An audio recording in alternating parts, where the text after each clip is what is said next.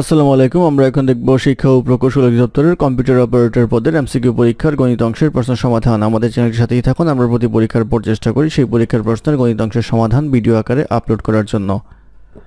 অঙ্ক শুরু হবে 51 নম্বর অঙ্ক দিয়ে। 51 নম্বর অঙ্ক ছিল যদি a = √3 + √2 হয় তবে a³ + 1/a³ এর মান কত হবে। তো দেওয়া আছে a = √3 + √2। এখান থেকে আমরা 1/a বের করব। 1/a = আসবে হচ্ছে 1/√3 + √2 ইকুয়ালস টু হর এবং লবকে √3 - √2 দ্বারা আমরা গুণ করব। তাহলে √3 + √2 আসবে নিচে, √3 - √2 উপরে নিচে দুই জায়গায় লিখতে হবে। তাহলে নিচের ক্যালকুলেশনটা আমাদের আসবে a + b * a - b। তাহলে 3 - 2 উপরে লিখা যায় হচ্ছে √3 - √2। এটা ক্যালকুলেশন করলে আসবে হচ্ছে √3 - √2। এখন আমাদের যেহেতু জানতে চাওয়া হয়েছে a³ + 1/a³ কত, তাহলে a + 1/a এর মানটা আমরা আগে বের করে নেই। √3 + √2 + √3 - √2 ইকুয়াল টু আসবে হচ্ছে 2√3। এটা হচ্ছে a + 1/a এর মান। তো আমাদের বের করতে হবে হচ্ছে a³ + 1/a³ এর মান। a³ + 1/a³ equal to a + 1/a whole cube minus 3a 1/a into a + 1/a equals to এটার মান যদি আমরা বসাই তাহলে 2√3 হোল কিউব মাইনাস 3 এটা কাটা ইন্টু 2√3 ইকুয়ালস টু আসবে হচ্ছে 24√3 মাইনাস 6√3 ইকুয়ালস টু আসবে হচ্ছে 18√3। অর্থাৎ 18√3 হবে হচ্ছে এই প্রশ্নের উত্তর।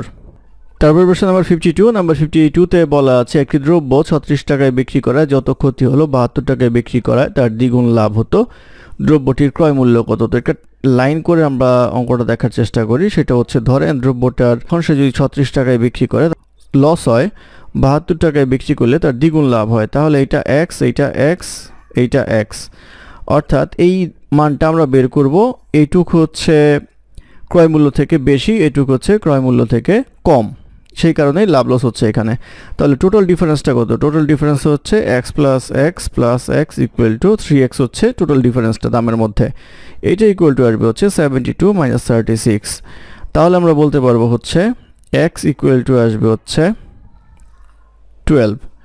তাহলে এটা যদি আমার কস্ট প্রাইস হয় তাহলে 36 টাকা বিক্রি করলে 12 টাকা লস হবে, ইকুয়াল টু আসবে হচ্ছে 48। এখান থেকে আপনি করতে পারেন এইটার সাথে বিয়োগ করতে হবে তখন আমাদের 2x অর্থাৎ 24। তাহলে 48 টাকা হবে হচ্ছে ক্রয় মূল্য। এটাই প্রশ্নের উত্তর। তারপর প্রশ্ন নম্বর 53তে বলা আছে 5√5 এর 5 ভিত্তিক লগ কত। তাহলে লিখতে হবে হচ্ছে log 5 বেস 5√5। তো এটা করলে পাবো হচ্ছে log 5 base 5⁻1 into 5⁻½ equal to আসবে হচ্ছে log 5 এটা আসবে হচ্ছে 3/2 ইকুয়াল টু আমরা লিখতে পারবো 3/2 log 5 এটার মান হচ্ছে 1, সেই ক্ষেত্রে উত্তর আসবে হচ্ছে 3/2। এটি এই প্রশ্নের উত্তর। তারপর প্রশ্ন নাম্বার 54। নাম্বার 54-এ বলা আছে একটি ত্রিভুজের ভূমি তার উচ্চতার দ্বিগুণ অপেক্ষা 6 সেন্টিমিটার বেশি, ত্রিভুজের ক্ষেত্রফল 810 বর্গ সেন্টিমিটার হলে উচ্চতা কত। তো আমরা ধরে নেই ত্রিভুজের ভূমি এবং উচ্চতা দুইটা জিনিস আমরা ধরে নিতে হবে এখানে।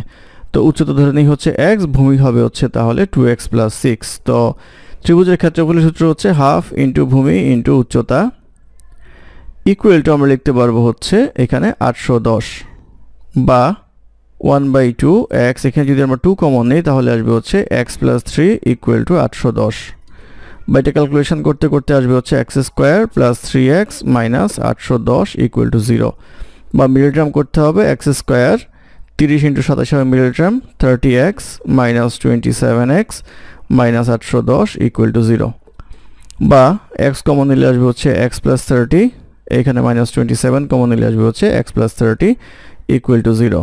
অতএব x - 27 into x + 30 equal to 0। অতএব x ইকুয়াল টু আসবে হচ্ছে 27, -30 গ্রহণযোগ্য নয়, সেই ক্ষেত্রে x ইকুয়াল টু হবে হচ্ছে 27 অর্থাৎ 27 সেন্টিমিটার হবে এই প্রশ্নের উত্তর। এটি হবে উচ্চতা। তারপর প্রশ্ন নম্বর 55 বলা আছে কোনো ঘনকের পৃষ্ঠতলের কর্ণের দৈর্ঘ্য 8√2 সেন্টিমিটার হলে ঘনকটির আয়তন কত। তো ঘনকের পৃষ্ঠতলের ক্ষেত্রফল হচ্ছে ঘনকের একটা ধার যদি a হয় তাহলে ঘনকের পৃষ্ঠতল হবে হচ্ছে √2a ইকুয়াল টু আসবে হচ্ছে 8√2। তাহলে a ইকুয়াল টু আসবে হচ্ছে 8 আর ঘনকের আয়তন হচ্ছে a³ অর্থাৎ ঘনকের 3 বাহুর গুণফল ইকুয়াল টু আসবে হচ্ছে 8³ ইকুয়াল টু আসবে হচ্ছে 512 ঘন সেন্টিমিটার। 512 হবে এই প্রশ্নের উত্তর। তারপর প্রশ্ন নাম্বার 56 নাম্বার 56 এ বলা আছে আনিস তার বেতন থেকে প্রথম মাসে 1200 টাকা সঞ্চয় করে এবং পরবর্তী প্রতি মাসে তার পূর্বের মাসে সঞ্চয়ের 100 টাকা বেশি সঞ্চয় করেন। তিনি 18তম মাসে কত টাকা সঞ্চয় করেন? তাহলে সঞ্চয়ের সিকোয়েন্সটা যদি আমরা দেখি, ফার্স্ট মাসে আসবে হচ্ছে 1200, দ্বিতীয় মাসে আসবে হচ্ছে 1300, তৃতীয় মাসে আসবে হচ্ছে 1400, এইভাবে যেতে থাকবে। আমাদেরকে জিজ্ঞাসা করা হয়েছে 18তম মাসে কত হবে। তো আমরা এটা করব হচ্ছে সমান্তর ধারায়। প্রথম পদ এখানে 1200, সাধারণ অন্তর যেটা আছে 100 করে বাড়ে, আর n হচ্ছে আমাদের 18তম মাসেরটা জিজ্ঞাসা করা হয়েছে। সেই ক্ষেত্রে আমরা জানবো হচ্ছে 18তম মাসের ক্ষেত্রে a plus n minus 1 into D, এটা হচ্ছে সূত্র। তাহলে a হচ্ছে এখানে 1200 প্লাস n হচ্ছে 18 minus 1 into D 100 equal to আসবে হচ্ছে 1200 প্লাস 1700 ইকুয়াল টু আসবে হচ্ছে 2900, অর্থাৎ 2900 টাকা হবে হচ্ছে 18তম মাসের টাকা। এটি হবে এই প্রশ্নের উত্তর। তারপর প্রশ্ন নাম্বার 57 নাম্বার 57 এ বলা আছে 4% হার মুনাফায় কোন টাকার 2 বছরের সরল মুনাফা এবং চক্রবৃদ্ধি মুনাফার পার্থক্য 1 টাকা হলে মূলধন কত? তো আমরা জানি পার্থক্য ডিফারেন্স ইকুয়াল টু হচ্ছে প্রিন্সিপাল ইনটু আর বাই 100, এটা হচ্ছে 2 বছরের পার্থক্যের সূত্র, দিতে হচ্ছে ডিফারেন্স এখানে। তাহলে আমরা লিখতে পারবো P into rate of interest হচ্ছে 4/100 হোল স্কয়ার ইকুয়াল টু, প্রশ্ন দেওয়া আছে ডিফারেন্স হচ্ছে 1। তাহলে পি 1/25 স্কয়ার ইকুয়াল টু 1, বা P equal to 25 square equal to আসবে হচ্ছে 625 টাকা, অর্থাৎ 625 টাকা হবে হচ্ছে মূলধন। এটি এই প্রশ্নের উত্তর। তারপর প্রশ্ন নাম্বার 58 নাম্বার 58 এ বলা আছে y square minus 4x equal to 0 সমীকরণটি নিচের কোনটি নির্দেশ করে? এটা নির্দেশ করে হচ্ছে প্যারাবোলা, প্যারাবোলা হবে এই প্রশ্নের উত্তর। তারপর প্রশ্ন নাম্বার 59 নাম্বার 59 এ বলা আছে নাইমের বেতন গত মাসে 9% বৃদ্ধি পাওয়ার পর সে দেখলো যদি তার বেতন 9% না বেড়ে 11% বৃদ্ধি পেত তাহলে তার মাসিক বেতন 72,150 টাকা হতো। নাইমের বর্তমান মাসিক বেতন কত?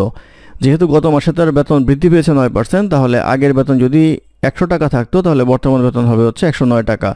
আর বাড়ার ব্যাপারে বলছে যদি 9% না বেড়ে 11% বাড়তো, অর্থাৎ 111% যদি হইতো তাহলে তার বেতনটা হতো 72,150 টাকা।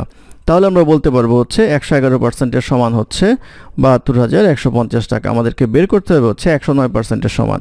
তাহলে 109%-এর সমান হবে হচ্ছে 111% ইন্টু 109% ইকুয়াল টু, এটা ক্যালকুলেশন করলে পাওয়া যাবে হচ্ছে 70,850 টাকায়। 70,850 টাকা হবে হচ্ছে এই প্রশ্নের উত্তর। তারপর প্রশ্ন নাম্বার 60 নাম্বার 60-তে বলা আছে একজন টিভি বিক্রেতা তার প্রতি টিভির দাম x% বৃদ্ধি করলো, এতে তার বিক্রিত টিভির সংখ্যা y% কমে গেল, কিন্তু এতে তার মোট বিক্রয় মূল্যের অপরিবর্তিত থাকলো। নিচের কোন সমীকরণটি y এর সাপেক্ষে x এর প্রকাশ?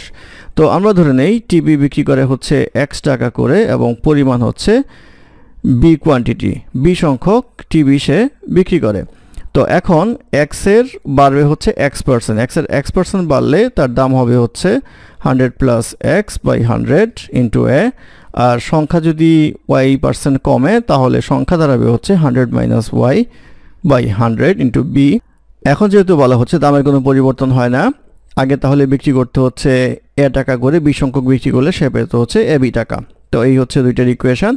তাহলে এই দুইটা সমান হবে, তাহলে ab এখানে কাটাকাটি যাবে, এটার সাথে এটা থাকবে হচ্ছে 100 plus x by 100 into 100 minus y by 100 equal to আসবে হচ্ছে এখানে 1, বা 100 plus x by 100 equal to আসবে হচ্ছে উল্টে দিলে 100 বাই 100 মাইনাস y, বা আমাদের যেটা করতে হবে সেটা হচ্ছে x এর মানটা বের করতে হবে। তাহলে 100 প্লাস x ইকুয়াল টু লেখা যায় হচ্ছে 100 square divided by 100 minus y, বা x ইকুয়াল টু আসবে হচ্ছে 100 square divided by 100 minus y minus 100 equals to পাওয়া যাবে 100 minus y 100 square minus 100 square plus 100y। এটা কাটা থাকবে হচ্ছে 100y divided by 100 minus y। তাহলে 100y divided by 100 minus y হবে হচ্ছে এই প্রশ্নের উত্তর। তারপর প্রশ্ন নাম্বার 61 নাম্বার 61 এ বলা আছে একটি সমবাহু ত্রিভুজের প্রত্যেক বাহুর দৈর্ঘ্য 1 মিটার বাড়ালে ক্ষেত্রফল 3√3 বর্গ মিটার বেড়ে যায়, ত্রিভুজটির বাহুর দৈর্ঘ্য কত? তো আমরা ধরি ত্রিভুজটির বাহুর দৈর্ঘ্য হচ্ছে a, তাহলে বেড়ে গেলে বাহুর দৈর্ঘ্য হচ্ছে a+1, তাহলে ক্ষেত্রফল হবে হচ্ছে √3/4a² সূত্র। সেই ক্ষেত্রে বর্ধিত হওয়ার পরে a+1 হোল স্কয়ার আসবে, আর আগের ক্ষেত্রফল হবে হচ্ছে √3/4a²। এই দুইটার পার্থক্য হবে হচ্ছে আমাদের 3√3, এটাই বলা হয়েছে। এখান থেকে যদি √3 কমন নেই তাহলে আসবে হচ্ছে 1/4 a+1 whole square minus 1/4a² equal to আসবে হচ্ছে 3, বা 1/4 কমন নিলে আমরা পাবো হচ্ছে a+1 whole square minus a² equal to আসবে হচ্ছে 3, বা এটা সূত্র করলে a² মাইনাস b² করলে পাবো হচ্ছে a+1 plus a+1 minus a equal to 12, বা এটা করলে পাবো 2a প্লাস 1, এটা করলে ইন্টু 1 ইকুয়াল টু 12, বা 2a প্লাস 1 ইকুয়াল টু 12, বা 2a ইকুয়াল টু 11, বা a equal to 11/2 equal to আসবে হচ্ছে 5.5, অর্থাৎ 5.5 মিটার হবে হচ্ছে ত্রিভুজের বাহুর দৈর্ঘ্য। এটি এই প্রশ্নের উত্তর। তারপর প্রশ্ন নাম্বার 62তে বলা আছে cos inverse x plus cos inverse y equal to π/2 হলে x² plus y² equal to কত? তো এটার ক্ষেত্রে আমরা সূত্র হিসেবে করতে হবে cos inverse x plus cos inverse y equal to আমরা লিখতে পারবো হচ্ছে cos inverse xy minus √1 minus x² √1 minus y², এটা একটা সূত্র, ইকুয়াল টু আমরা লিখতে পারবো হচ্ছে π/2, বা xy minus √1 minus x² 1 minus y² equal to লিখতে পারবো হচ্ছে cos π/2 ইকুয়াল টু আসবে হচ্ছে 0, বা লিখা যাবে হচ্ছে xy equal to √1 minus x² 1 minus y², বা উভয় পক্ষে বর্গ করলে আমরা পাবো হচ্ছে x² y² ইকুয়াল টু এটা গুণ করে ফেললে 1 minus x² minus y² plus x² y², বা এটা কাটা আমরা লিখতে পারবো হচ্ছে x² plus y² equal to 1, তাহলে x² plus y² equal to আসবে হচ্ছে 1, এটি হবে এই প্রশ্নের উত্তর। তারপর প্রশ্ন নাম্বার 63তে বলা আছে 6 জন লোক এবং 8 জন বালক একটি কাজ 10 দিনে শেষ করতে পারে। একই কাজ 26 জন লোক এবং 48 জন বালক 2 দিনে শেষ করতে পারে। 15 জন লোক 10 জন বালক ওই কাজ কত দিনে করতে পারবে? তো আগে আমরা বালক এবং লোকের সাথে কম্পেয়ার করব। ধরে নেই হচ্ছে ম্যান হচ্ছে লোক, 6 ম্যান প্লাস 8 বয়, টোটাল যদি 10 দিন তারা করে সমান সমান হবে হচ্ছে 26 ম্যান প্লাস 48 বয়, তাদের 2 দিনের সমান। এটা ক্যালকুলেশন করলে আপনি পেয়ে যাবেন হচ্ছে ম্যান ইকুয়াল টু 2 বয়। ক্যালকুলেশনটা নিজেরা করে নেবেন। আর এখন টোটাল ওয়ার্ক যেটা হয় সেটা যখন এক সাইড ক্যালকুলেশন করতে হবে, সেটা হচ্ছে 6 ম্যান প্লাস 8 বয় ইন্টু 10, এটা হচ্ছে টোটাল ওয়ার্ক। তো এটাকে যদি আমরা ম্যানকে বয় কনভার্ট করি তাহলে আসবে 6 into 2 boy plus 8 boy into 10 equals to পাওয়া যাবে হচ্ছে 200 বয়, অর্থাৎ টোটাল কাজ হচ্ছে 200 বয়। এখন আমাদের করতে হবে কাকে দ্বারা? করতে হবে হচ্ছে 15 ম্যান প্লাস 20 বয় দ্বারা কাজ করতে হবে। তো 15 ম্যান হচ্ছে 15 into 2 boy plus 20 boy equal to আসবে হচ্ছে 30 বয় প্লাস 20 বয় ইকুয়াল টু আসবে হচ্ছে 50 বয়।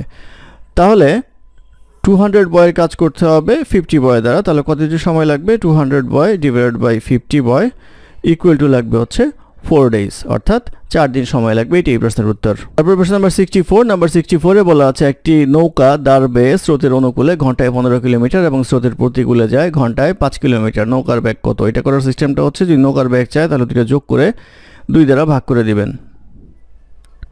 আর যদি স্রোতের গতিবেগ চায় তাহলে 2টা বিয়োগ করে 2 দ্বারা ভাগ করে দিবেন, তাহলে হবে হচ্ছে 10 কিলোমিটার। এটা হবে নৌকার গতিবেগ। তারপর প্রশ্ন নাম্বার 65 বলা আছে একটি খুঁটি এমনভাবে ভেঙে গেল যে অবিচ্ছিন্ন ভাঙা অংশ দণ্ডায়মান অংশের সাথে 30 ডিগ্রি কোণ উৎপন্ন করে খুঁটির 10 মিটার দূরে মাটি স্পর্শ করে খুঁটির সম্পূর্ণ দৈর্ঘ্য কত? তো ব্যাপার হচ্ছে এমন, এটা খুঁটি এখানে ভেঙে গিয়েছে, এখানে 30 ডিগ্রি কোণ উৎপন্ন করে এবং এটা হচ্ছে 10 মিটার দূরে। তো এটা যদি 10 মিটার হয় তাহলে আমরা যেটা বলতে পারি এটা x, এটা হচ্ছে √3x, এটা হচ্ছে 2x, তাহলে এটা হবে হচ্ছে 20, এটা হবে হচ্ছে tan √3। আমাদেরকে বের করতে বলা হয়েছে খুঁটির দৈর্ঘ্য কত। যেহেতু এইটা ভেঙে এখানে পড়লো সেই ক্ষেত্রে এইটার এটা সমান, তাহলে খুঁটি হবে হচ্ছে এইটুকু, অর্থাৎ এটা হবে হচ্ছে 20। তাহলে টোটাল খুঁটির দৈর্ঘ্য হবে হচ্ছে 20 প্লাস tan √3। এটা ক্যালকুলেশনের ক্ষেত্রে 20 প্লাস tan √3 হচ্ছে 1.732 ইকুয়াল টু আসবে হচ্ছে 20 প্লাস 17.32 ইকুয়াল টু আসবে হচ্ছে 37.32 মিটার। এটি হবে এই প্রশ্নের উত্তর। তারপর প্রশ্ন নাম্বার 66 এ বলা আছে একটি ক্রিকেট দলে যতজন স্ট্যাম্পড আউট হলো তার 1.5 গুণ কট আউট হলো এবং মোট উইকেটের অর্ধেক বোল্ড আউট হলো। ওই দলে কতজন কট আউট হলো? তাহলে স্ট্যাম্পড আউট, কট আউট এবং বোল্ড আউট। বোল্ড আউট যেহেতু অর্ধেক হয়ে গেছে তাহলে 5 জন থাকে। স্ট্যাম্পড আউট এবং কট আউটের যে সম্পর্ক সেটা হচ্ছে একটা 1.5 গুণ, অর্থাৎ 1.5 গুণ যদি কট আউট হয় তাহলে এইটা আমরা ধরে নেই হচ্ছে স্ট্যাম্পড আউট 2x, তাহলে এটা হবে হচ্ছে 3x। 2x ধরার মূল কারণটা হচ্ছে অঙ্কর ক্যালকুলেশন ইজিয়ার করার জন্য। আপনি ইচ্ছা করলে x এবং 1.5x ধরতে পারতেন।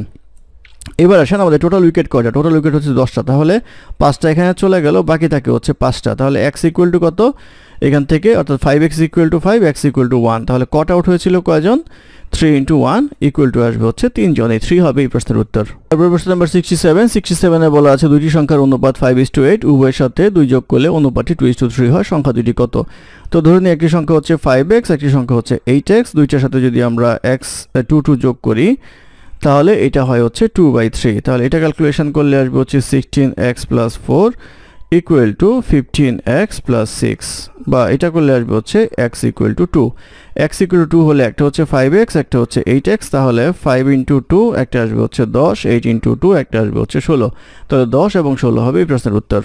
প্রশ্ন নাম্বার 68 এ বলা আছে x - 1/x ইকুয়াল টু 4 হলে x⁴ + 1/x⁴ এর মান কত? তো এটা করতে গেলে আমরা করতে পারবো হচ্ছে x² plus 1/x² whole square. তো এটা সূত্র করলে আমরা পাবো হচ্ছে x² plus 1/x² whole square minus 2x² 1/x²। তো ভিতরটা যদি এখন আমরা করি তাহলে আসবে হচ্ছে x - 1/x whole square plus 2x 1/x whole square minus 2। এটা কাটা, সেই কারণে মাইনাস 2 আসবে। এই মানটা যদি আমরা বসাই তাহলে আসবে হচ্ছে 4² plus 2 square minus 2 equal to আসবে হচ্ছে 16 প্লাস 2² মাইনাস 2 ইকুয়াল টু আসবে হচ্ছে 18² মাইনাস 2 ইকুয়াল টু আমরা পাবো হচ্ছে 324 মাইনাস 2 ইকুয়াল টু 322। 322 হবে হচ্ছে নির্ণয় মান। এটাই প্রশ্নের উত্তর। তারপর প্রশ্ন নাম্বার 69 এ বলা আছে কোন বৃত্তের 10 সেন্টিমিটার দীর্ঘ একটি যা কেন্দ্র হতে 12 সেন্টিমিটার দূরে অবস্থিত, বৃত্তটির ব্যাসার্ধ কত সেন্টিমিটার? তো আমরা ধরে নেই এই হচ্ছে একটা বৃত্ত, এই বৃত্তের একটা যা আছে, যা হচ্ছে 10 সেন্টিমিটার এবং এটা কেন্দ্র থেকে 12 সেন্টিমিটার দূরে অবস্থিত, তাহলে এটা হচ্ছে 12। তাহলে যেহেতু আমরা জানি কেন্দ্র থেকে জ্যার উপর অঙ্কিত লম্ব জ্যাকে সমদ্বিখণ্ডিত করে, তাহলে এটা হবে হচ্ছে 5, এটা হবে হচ্ছে 5। আমাদের ব্যাসার্ধ বের করতে হবে এই রেখাটা। তাহলে এটা একটা সমকোণী ত্রিভুজ, এটা ও ধরে নেই, এটা এ ধরে নেই, এটা বি ধরে নেই, এটা সি ধরে নেই। তাহলে a² ইকুয়াল টু আসবে হচ্ছে 12² প্লাস 5²। অধিভুজ স্কয়ার ইকুয়াল টু লম্ব স্কয়ার প্লাস ভূমি স্কয়ার। এটা করলে আসবে হচ্ছে 144 প্লাস 25 ইকুয়াল টু আসবে হচ্ছে 169। তাহলে a ইকুয়াল টু আসবে হচ্ছে √169 ইকুয়াল টু আসবে হচ্ছে 13। 13 হবে হচ্ছে ব্যাসার্ধ। এটি হবে প্রশ্নের উত্তর। প্রশ্ন নাম্বার 70 তে বলা আছে ক, খ, গ এক জাতীয় রাশি, ক এবং খ এর অনুপাত হচ্ছে 3:4, খ এবং গ এর অনুপাত 6:7 হলে ক, খ, গ কত? তো ক অনুপাত খ ইকুয়াল টু আছে হচ্ছে 3:4, খ অনুপাত গ ইকুয়াল টু আছে হচ্ছে 6:7। তাহলে 6 আর 4 সমান করতে হবে।